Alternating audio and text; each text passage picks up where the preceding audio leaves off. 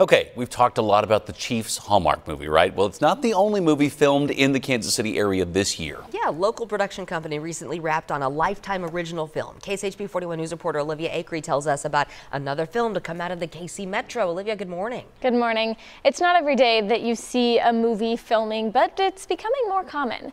The movie is called Girl in the Garage, and it is a thriller based on a true story. It's about a California woman whose experience with domestic abuse has led her to be an advocate for women in similar situations. You may start seeing these local movie productions more because of tax incentives too.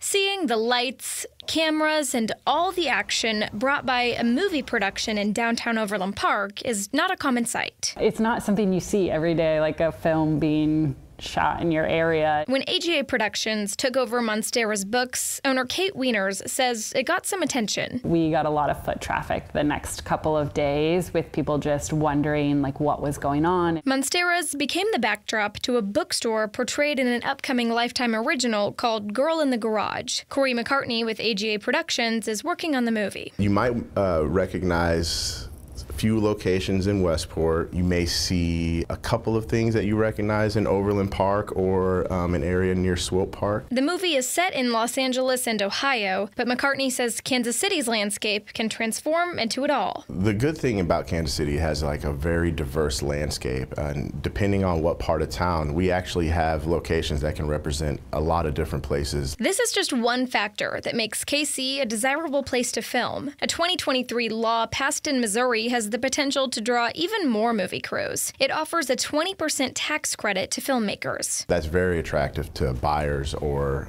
just producers coming in. Kansas doesn't have a film tax incentive, but McCartney would like to see that change. So we can actually take advantage of incentives on both sides of the state. And Wieners welcomes the idea of more film crews in the area. It's just fun to see what you see every day on TV.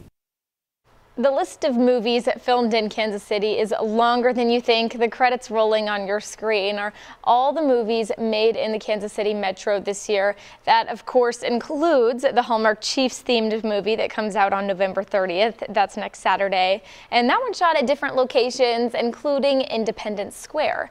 By the way, The Girl in the Garage premieres on Lifetime on January 18th. And if you look closely, you might recognize pieces of Kansas City in there. I think that even those of us that are not in Hollywood have an understanding of how expensive it is to make a movie. And so any bit that they can cut that down some is a major attraction, I think. It's really neat to see this because then the whole country sees it. Yes. I know, it's so fun, but only we may know those little That's things. right. All right, Olivia, thank you. Thank you.